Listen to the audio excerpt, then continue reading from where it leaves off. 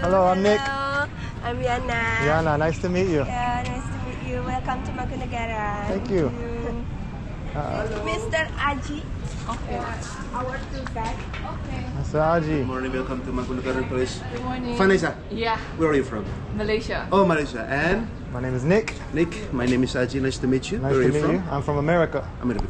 Okay. So today, I'm given a job to guide you the place. Yeah. Nice. Yeah, serious. All good. All right. Hello there from Solo. Today we're going to get a tour of Mangkunegaran, I butchered that, Palace. Long story short, from Pekalongan, I took a bus to Solo, and we're going to get a tour of the palace. So, last time I was in Solo, I showed you guys the other palace, but apparently there's another one, and so I'm going to figure out what the story is behind that. You know, apparently Jogjakarta has 2 palaces. Yeah, so how we're getting this private special tour, Vanessa knows someone from the royal family from Malaysia. So a girl used to work for Vanessa in Malaysia. She's part of the royal family. Not work for her, she kind of interned and did some stuff. Yeah, she didn't work, but she was kind of helped Vanessa out at her shop. More like helping. Yeah, more like helping. To be honest. Okay. It's really nice. But she is part of the royal family, actually. And so... Yeah, kraton. Yes, that's right. Batik kraton. Oh! This is, we call it parang. Yeah. This is actually the identity of the palace. Yeah, I know. So, from the prince, Yeah. so from the family, they give us some rules. Cannot especially- wear parang. So yeah. that's why we Okay, you that's have to cover this sarung. Is okay, no problem. Yes, no problem. Because I actually told her that I don't have like the batik kraton. Yeah, but don't worry. That's great. We always this Provide. facility to Okay. to the. Okay. Yeah. So Vanessa was kind of worried she didn't have the proper sarong. Because I know I cannot wear parang because parang is only for the royalty. Okay. If This is you're the- in the kraton, then you cannot wear parang. What about me? Actually, not too big actually. It's okay, but because this is Mine is full. Yeah. Okay. So But mine if is you want, okay. If you wanted to wear it, it's okay. We can. Oh, sure. When in Rome, I'd like Okay, I can. to get a proper one. No, actually this motif for wedding. Ah, okay. Very good. Sir? Yes. Okay. Let's go to the first building. Don't forget the camera. Can we put here? Okay, Vanessa and Nick. So today is Wednesday. Every Wednesday, this family they have some attractions. We have a dancing practice there, and we play the instrument gamelan. And every Saturday, yeah, they have attractions, but without dancing, just only playing the instrument. Yeah. Okay.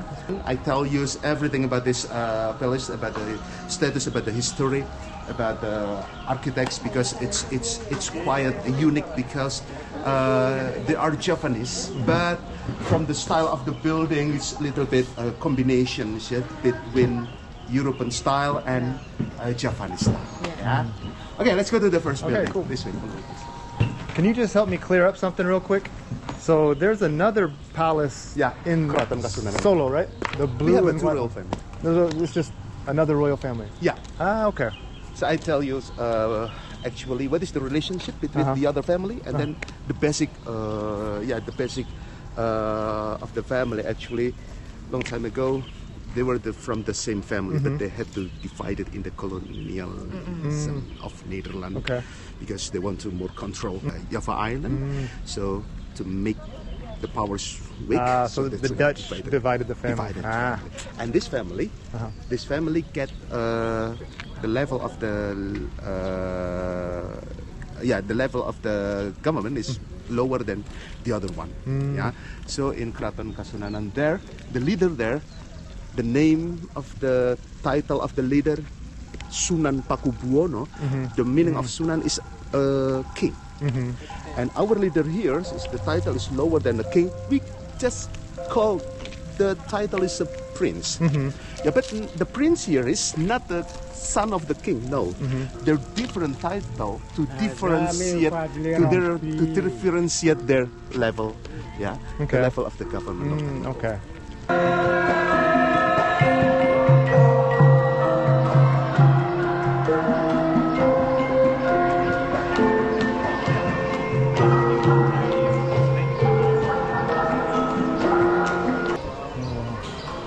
huge.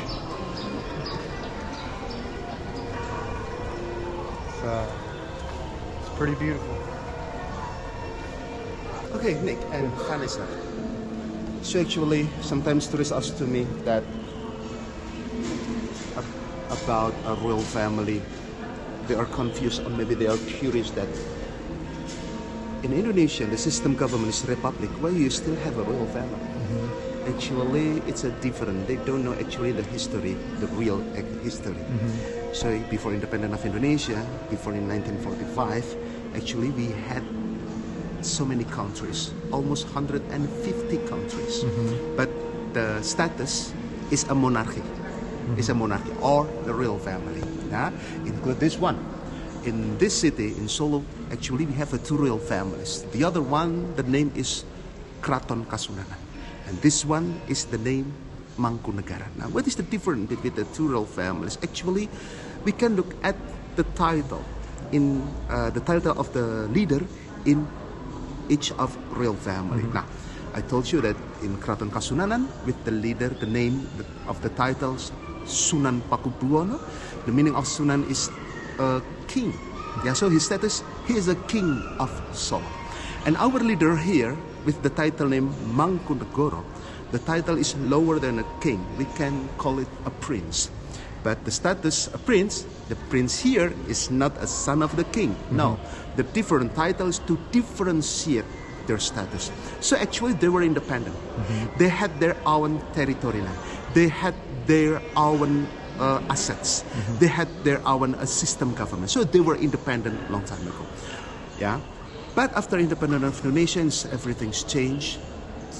After 1945, independence of Indonesia, we are republic. The system government of Indonesia is republic. So with the conditions, no country inside the country. So all of the royal family joined a Republic of Indonesia, include this family and the other one. So they joined Republic of Indonesia, but with one condition: all of what they have, it's like assets, take over by the government of Indonesia. So they have nothing. But there is only one thing the government of Indonesia cannot take over. What is that? Their culture, their traditions like this. The governments cannot take over. But the government of Indonesia asked to the family, please keep it, preserve it. It's so important for Indonesia. So Indonesia has an identity, a characteristic about the culture. So the government of Indonesia asked to the family, and they help some, I think it's like a subsidy to this family, but the subsidy to maintain the building and to maintain the culture activity like this. So I can say, because this family was like a country, so this palace was the center of the government. Yeah, so that's why they live here, and then they did their system government here too. So that's why we still have the administrative kantor. Long time ago, that was administrative kantor, office. Sorry, administrative office.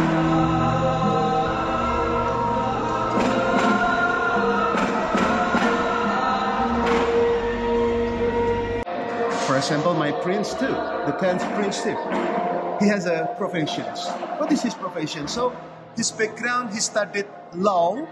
So his profession is a corporate lawyer. Corporate lawyer.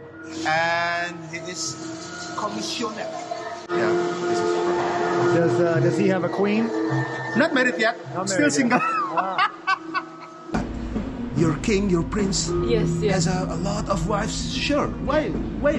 Why did they do that? Because they have to have a lot of sons to continue the thrones. And so that's why, long time ago, the prince, the king, a lot of wives. And usually with the concubine, maybe they have a son. Yeah. The concubine is not the mother. The mother is the princess, technically. To choose for the next generations, the most important, the son from the princess first. If that's not possible, though. It can be. Right. It can be. Depend the condition. It happened in the 8th prince. Okay. The 8th prince is a son from the concubine, not from the princess because the princess of the sevens just only one daughter, Gusti Nurul. But it's more. Yeah, it's much more important from the princess. Right, of course. This is where all the women live? Long time ago. Long time but now the era is different. Or the aunt of the current, prince. So Tunku Aisyah and the 10th prince is a cousin. Yeah. Right?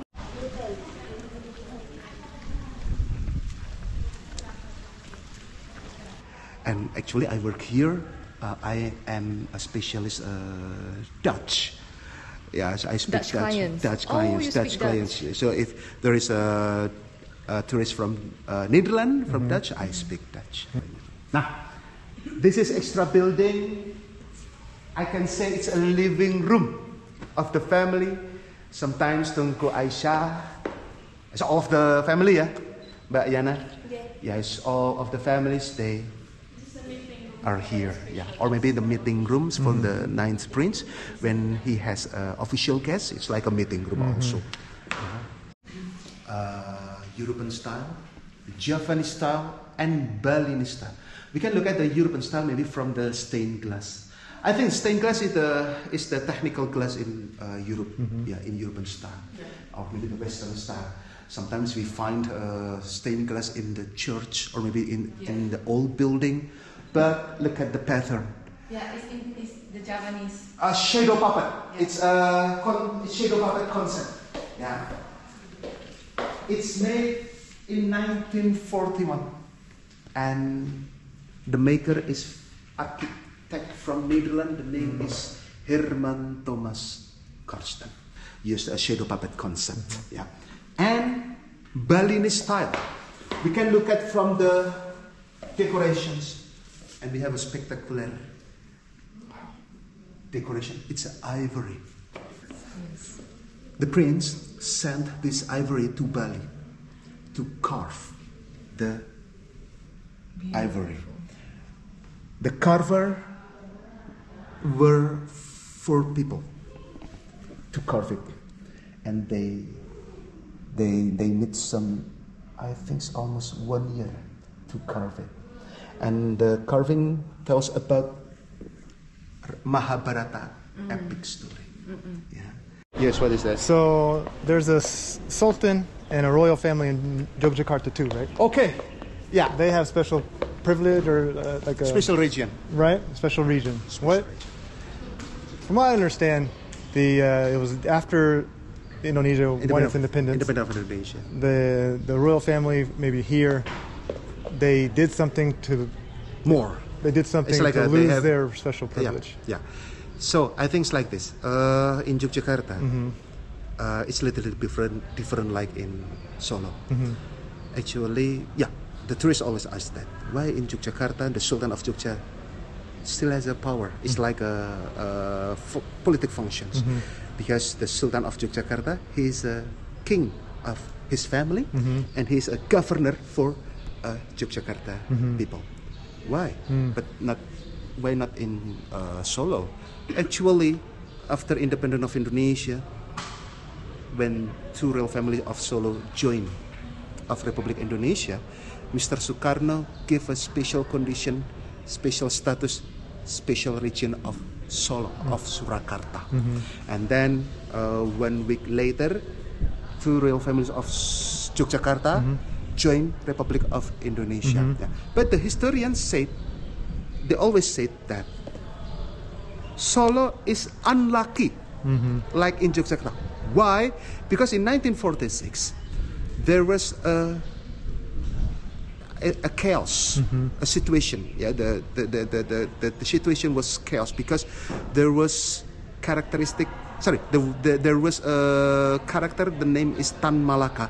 So Tan Malaka. Tan He was Malaka. a communist. Tan Malaka is the Papa Republic of Indonesia. Yeah, Tan Malaka is like Republic Radical, anti-feudalism, anti-aristocratic in Republic. Now, why it happened only in Solo? Because the characteristic of 2 royal family of Solo, the aristocratic is more moderate. So the Tan Malaka thought that, oh, if their mind is too over, so I think they can be more control in a republic. Now in Yogyakarta, the characteristic of the royal family of Yogyakarta is more conservative. So that's why there was a chaos here. It's like a movement. So the Tan Malaka is initiator. Yeah, he kidnapped the 12th king, and then here's in the era of the 8th prince, make some chaos. So that's why the king of Solo, Pakubuwono, yeah, the 12th generation, and then here the 8th prince. So okay, the situation is not good. So they give it back the special status, that is the special region, give it back to Mr. Sukarno. And to reduce the situation at that time, Mr. Sukarno, Solo become a part with Central Java province and become a city. So that's why our leader now is a mayor. The status royal family is just symbolic. In Yogyakarta, nothing happened about the anti-feudalism, anti-aristocracy. So until now, the conditions in Yogyakarta, yes, a special region. What are your views about Tan Malaka? Tan Malaka, actually, some of the historians say Tan Malaka is like the characteristic is the Republic Radicalist. Yeah, actually, this is one of the character. Because of his ties to communism? Yeah. Right. Some of the people say it's Republic Radicalist. I don't express too clear.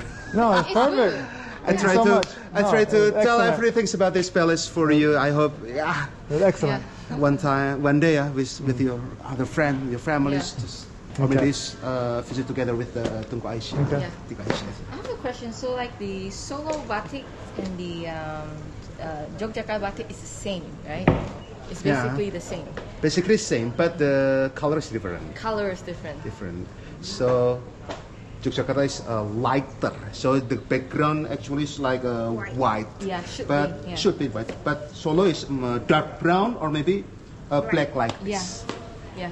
Okay. Got it. But I prefer Solo one because the black color, the dark color striking.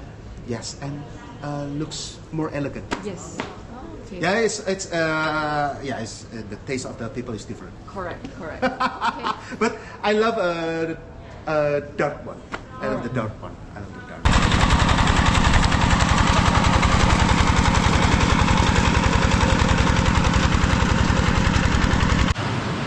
Alrighty, so we're just making our way towards Jogjakarta.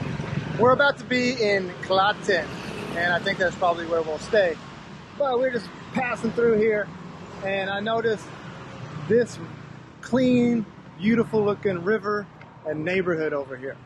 And a lot of people always say, Nick, why you always show us the dirty kampungs and the dirty places? It's not that I'm intentionally going to these places, it's just that I just show you where I'm going, you know, like where I happen to be at the time, and I just record.